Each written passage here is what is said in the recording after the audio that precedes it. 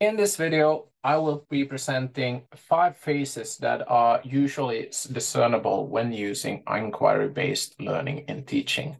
These phases are interconnected and help to shape students into independent re-inquirers. These phases can be described as inquiry phases. In the article Phases of Inquiry-Based Learning, Definitions and Inquiry Cycle, which is a meta-analysis of the state of research on inquiry-based learning by Margus Pedeste and more research, there's a long list of them. Anyways, in that article, they show how the research literature expresses a variation of how these phases are described. However, they clarify that from their research review that they are all talking about the similar things, but using different concepts and words. Therefore, they propose the following elements as part of an effective inquiry-based learning process. So going through these one by one. Orientation. It is about laying the foundation for the student's inquiry. That is, the teacher points to a problem that will form the basis of the student's journey.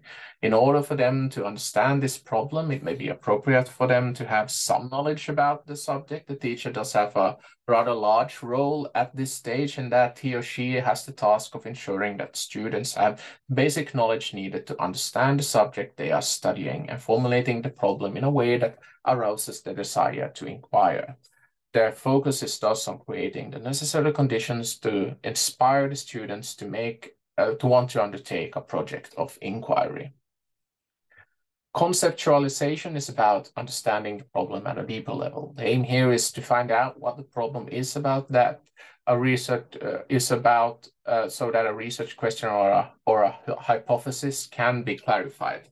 This in turn lays the foundation for students to start searching for answers to address the previous described problem. After a problem has been identified and research questions and possibly hypotheses have been formulated, the students enter the investigation phase.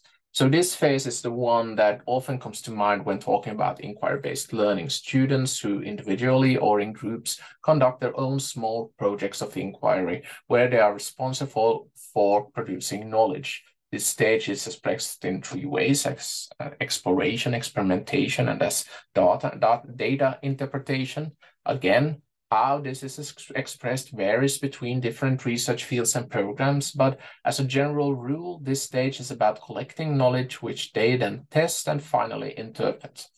This then allows students to return to their original research question and draw conclusions in relation to it.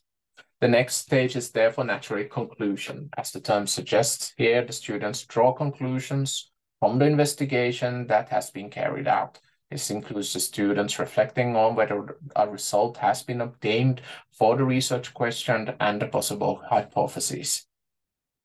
And then finally, we have discussion. This part has 2 subcategories: communication and reflection.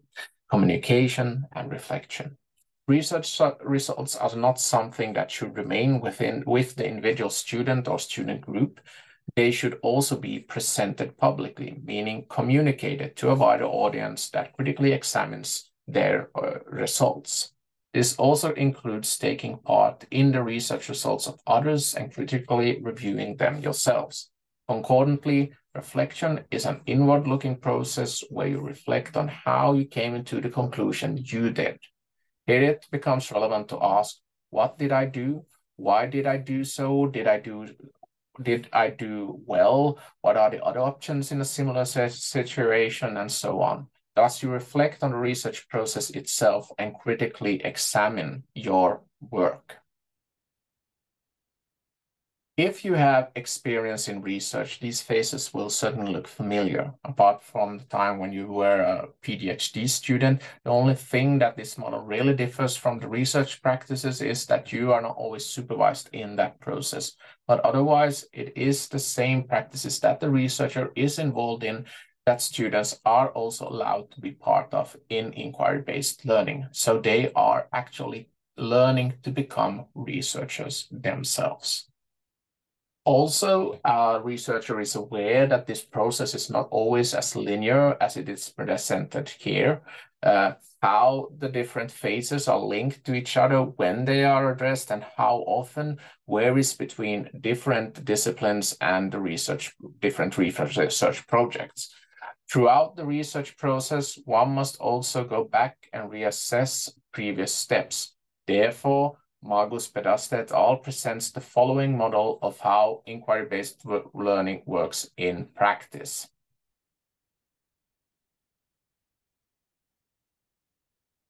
There you go.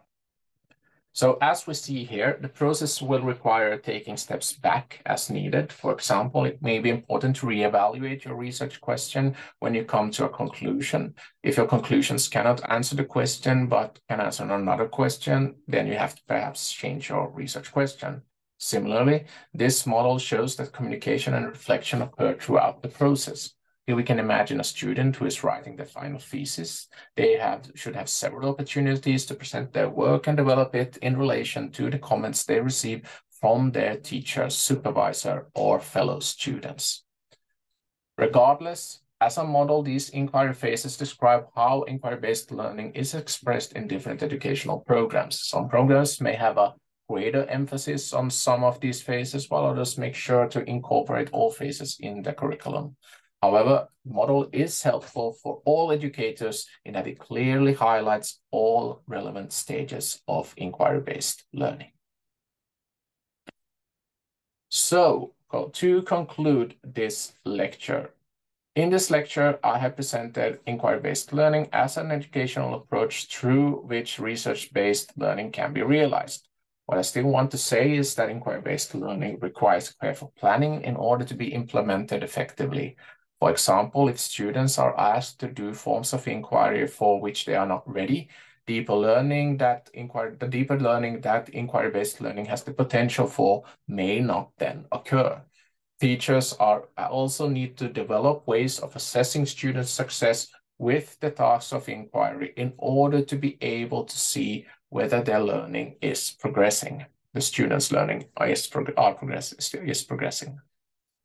That said, I hope that I have succeeded in sparking your interest in inquiry-based learning. If you are an educator, I encourage you to give inquiry-based learning a try so that your students can benefit from the advantages this form of teaching offers. If you think there was something that I missed or that you would like to see me talk about in the future, feel free to comment on my videos in the commenting field. So thanks for watching and take care.